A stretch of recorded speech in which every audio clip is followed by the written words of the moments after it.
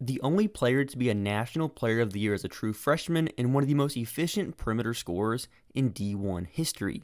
Paige Bueckers is an all-time great guard prospect. With this college scouting series, I want to start by running through a player's stat profile, then we'll get into their strengths and improvement areas, and finally finish off with my preseason scouting grade on them as prospects. Paige Bueckers, 5'11" point guard out of UConn. She'll be 23.5-ish on draft day in 2025. With Paige and what makes her special as a prospect starts with her size. I have her listed as a point guard, but she's almost never UConn's smallest player on the court. Sometimes last season she was playing the 4 for them. She's played the 3, the 2, the 1. Such a versatile player. And that takes us to our stat profile on Paige. Last season, in her senior season, technically, with the red shirt she now has, 21.9 points, 5.2 rebounds, 3.8 assists, to only 1.5 turnovers. Also averaged 2.2 steals, 1.4 blocks on 59% from 2, 42% from 3, and 83% from the line. Was pretty much the most efficient scorer in college basketball last season. And that takes us to her strengths, which are her pick and roll creation ability, her processing speed and feel for the game, also her off-ball movement shooting and cutting, and then her defensive playmaking. To start with her pick and roll creation, for me, pick and roll creation is the most valuable skill for a guard prospect, and Paige is excellent in this area. Her ability to decelerate into mid-range jumpers on a dime is next level. And for me, I feel confident saying she is the greatest mid-range creation prospect in WNBA history. And if you don't think she is the greatest, she's at least in the top class with players like Tamika Catchings, Simone Augustus. Also would probably say Maya Moore is in that tier as well. And something that she shares with Maya in terms of her mid-range creation ability is how they can adjust their body in the air from pretty much many different angles. And this is not just her ability as a mid-range scorer, because it goes beyond that. It's her elevation, how she can hold her body in the air, her body control. And for some numbers on how she performed out of mid-range jumpers last season, 46.8%, very good mark on 3.6 attempts per game. Much more of a volume mid-range scorer compared to a volume three-point shooter off the dribble at least. And what makes Paige so tough to guard is she can score in the mid-range. She can make shots from 3 as well. It's how do you balance that with being aggressive as far as like defenses? Like how if you're a defender on Paige, what are you looking for? She can beat you in so many different ways off the dribble, and she is exceptional at changing speeds as a driver, especially at a pick and roll, and how she takes precise angles as a driver. That is such a valuable skill because of just her overall ability to view the game. How she sees the game is what separates Paige from a lot of other prospects at her age. Like, you could make a case that she is not only one of the best mid-range scoring prospects ever, but she's also like one of the best finishing guard slash wing prospects ever. And the insane part about that is she was coming off a torn ACL last season and improved her ability to draw fouls, and not only her ability to draw fouls, but also finish through contact at the rim. And in the half court, as far as her rim finishing, 73.2%, just not many guard slash wings better than that on 2.5 attempts per game. So, like we've said, the ability to finish, but also score in the mid-range as a creator, and that comes as well with her ability as a passer as well. She is an exceptional processor of the game. Paige uses her scoring gravity, but also her driving gravity to draw defenders and also manipulate them with her eyes, using head fakes, ball fakes, but also just looking one way and then throwing the ball the other way. It's an exceptional ability with her. Like last season, she had a 23.7% assist rate to only an 8.2% turnover rate. An insane mark. She never turns over the basketball, and she was one of 5 Division I players to post a 20% assist rate and less than a 10% turnover rate. It's exceptional when you consider the offensive load she has as a scorer, not turning over the ball, making good decisions, and then being able to blend her ability as an on-ball scorer with also her ability as an off-ball cutter, off-ball shooter. And this comes in many different ways. She can make shots stationary, but also off movement, coming off flare screens, pin down screens, whatever. She's extremely versatile with how she can really adapt her jumper to many different situations. And as far as what she can do as a cutter, with UConn playing in a Princeton system, a lot of her cuts, or a lot of different UConn cuts for different players, are scheme-based. You saw that with Lula Seneschal a couple years ago. A lot of her cuts were just within the offense and their scheme. But for Paige, there's obviously some of that as well, where Gino is just scheming up cuts for Paige because she's so good at it, such a good finisher. But also, she has an unreal understanding of just open space and finding these open seams within the defense to just take advantage of those plays. Because a lot of times, you're ball watching, and Paige takes advantage of that. And then to close out the strength portion of this, it's her defensive playmaking. If I made this video a year ago, her defense in general would probably be an improvement area / concern, because her defense through her first couple college seasons were super hit or miss. It was inconsistent. She had moments, obviously, just because of the athleticism and how she sees the game. But last season, she took a massive leap. Wasn't quite like the best perimeter defender in college basketball, but she was one of the best among like high volume offensive players, and that's what's most impressive about Paige. It's so rare to see a high usage perimeter scorer play as hard as she does on defense as well, like dive for loose balls, play passing lanes, fly across the court for a block.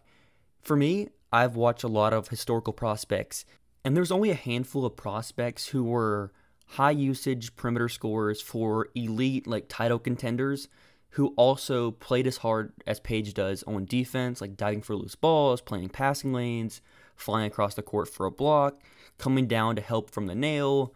All of this stuff Paige does at an exceptional level, and that list for me would probably include like Tamika Catchings, Maya Moore, and besides that, it's so hard to find anybody else. It's like just kind of Paige Bueckers. I don't know. She's just that level of defender. And for me, I'm talking up her defense, but I don't think it's quite like Tamika Catchings, defensive stopper. You put her on the best wing, and she's winning Defensive Player of the Years 3-4 times in her career, or even more. That's just not how I see Paige's defense. She's much better off the ball, being able to be this roaming helper, make plays as just like a free safety on defense, but also I'm not saying she's bad on ball as a point of attack defender, navigating screens on ball. She's good at that, but I would say like if you're talking about her ability as a defender, she's like an A+ help defender, but also like a B+ ish, maybe A- on ball defender. That combination there, I don't think gives her like Defensive Player of the Year value.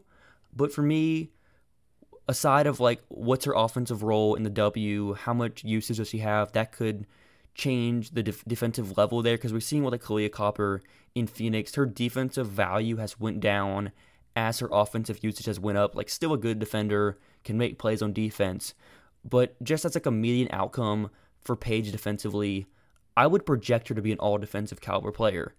Does she make it multiple times? I don't know, but like defensive caliber because of just the playmaking defensively, but also what is not on the stat sheet as well, as far as like just contesting jumpers and making good reads. She doesn't really foul. For instance, there was 10 players in Division I women's basketball last season to post a 3% steal rate and at least a 4% block rate.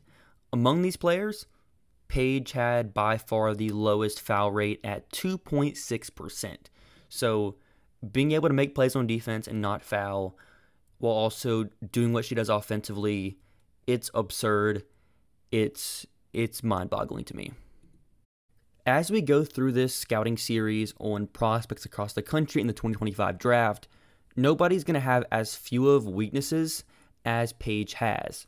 For me, her weaknesses or improvement areas / questions are her off-dribble three-point shooting / volume, and the other question is like, does her defensive trajectory continue? Because like I said, in the past, she hasn't been this level of a defender. And then also, it's injuries. She's missed a lot of games. To start with her pull-up shooting, this is the main difference between Caitlin Clark and Paige Bueckers as prospects. Not saying Caitlin's a better prospect. They're very close, like very like similar prospects to me. But the separator there is Caitlin is much more of a deep pull-up shooting. She's crossing half court in transition. She's pulling up. Last season, Paige took only 4 transition threes compared to Caitlin's 86. This is among like pull-up threes in transition off the dribble. Also, overall, on any pull-up jumper from 3, Paige only averaged 0.9 attempts per game and shot 25.7%. So it's just not her game. In comparison to her mid-range pull-up shooting, the volume is nowhere in the same vicinity. For me, if you've watched any video on this channel, I value pull-up 3-point shooting more than pull-up 2-point shooting. But whenever you're as good of a pull-up shooter as Paige, it doesn't really matter there, and I'm not like, oh, it's a major concern. But like, it is still a weakness. If Paige can make pull-up threes and is just this caliber of a pull-up shooter, not even saying she's a 40% pull-up shooter, she's taking 3 to 4 attempts per game on pull-up jumpers from 3. If she's taking like 1.5 to 2 and shooting like 33 to 35% next season, that takes her to another level. And I don't know what that level is because her prospect already is one of the best of all time. So we'll talk about that if it happens. And she's just shown consistent year-over-year growth with her game offensively and defensively. So you can't really count it out. I'm not banking on it happening because she just hasn't done it in college, but it's possible it could happen. Like I said, she got beat backdoor a lot more than she did in 2023, 2024. But last season, she was so locked in off the ball. Her reads, her instincts, she was just so engaged. So I'm not too concerned as far as her defense, but it's still a question. You want to see multiple seasons of high-level defensive play to feel like 100% confident. I'm like 95% confident right now. And then her last concern, it's just injuries. This is like the main concern for me. If she doesn't make pull-up threes, sure, I mean, it's a small thing. With most prospects, I wouldn't even include it as a weakness because I just think the standards are so much higher for Paige. And if I just find any weaknesses, that's one of them. But the main one for me, like I said, is injuries. If there's anything that can really impact what her career trajectory looks like to this point, it's injuries, the torn ACL, and just missing games randomly. For a stat here, she has missed 57 games in her UConn career. That is 40% of their total games. That's a lot. It is a lot. So, like, for me, I really hope we can get a full, healthy season from Paige again. So, like, 2 years in a row of healthy play would make me feel even more confident about her long-term injury concerns there. But, like, there's players, like I would say Satu Tabli's one, for example, where Satu, or even Candace Parker as well, they just miss a lot of games, or they missed a lot of games, like for Candace's whenever she was in the W. But whenever she was on the court in the limited amount of games, there were some seasons where she'd play like 16 games and still be like the most impactful player in those 16 games. That's what I could see for Paige as like a worst case scenario. That doesn't really take her from me like down a tier as a prospect, because like Candace is my favorite player of all time, my best player of all time in terms of like actual value when she was on the court. So for Paige, it's just injuries. If she can get 2 healthy seasons in a row, that'll be extremely huge for her entering the W. And then, like I said, to recap this preseason scouting report and to give an idea of where I would rank Paige in the class, what's her overall scouting grade, Paige is obviously number 1 in the class for me, pretty easily by a pretty substantial margin. Kiki Iriafen, someone we'll talk about later, is an awesome prospect, but not quite in the same tier as Paige. And that tier for me is an 80 grade median outcome. Perennial MVP candidate is like my median projection for her. If things like go as I would expect it to happen without banking in like outlier development. Like outlier development for me would be saying if Paige is a legit pull-up 3-point shooter, she's an 80 plus grade prospect. 80 plus grade prospects for me, like a couple 80 plus would basically be like inner circle Hall of Fame. 80 is still like perennial MVP candidate. Like 80 plus would be for sure like Candace Parker, Lauren Jackson are a couple prospects off the top of my head. But just a comparison to my scouting grade on other guard prospects in the last couple years that I used this system, Caitlin Clark, 80 grade, same as Paige Bueckers. Layla Khan out of France, also a prospect in 2024, who went, I believe, number 10 overall to Connecticut, which was just because of prioritization rules and not being a college prospect. 55 grade. And then for JC Sheldon, I have a 50 grade. Also had a 50 grade on Veronica Burton. So we're talking about one of the best guard prospects of all time. The best ones for me, like in terms of like pure on-ball guards, it would be in no order: Paige, Sue Bird, Diana Taurasi, Caitlin Clark. Those are like the four I can think of. You could also throw like Chelsea Gray in there, Courtney Vandersloot, but the way Paige can make plays on both ends of the court, the versatility, and the way she can adapt her game into many roles, where she can play an off-ball role, she can play an on-ball role. I just think her game is so suited for the W and just being one of the best players we've ever seen. Anyways, let me know what you think in the comments below. What are you most excited about for Paige's 2024-2025 college season at UConn? And if you have any suggestions for future prospects for me to cover in this series, let me know in the comments below. Subscribe for WNBA content, and I'll see y'all next time.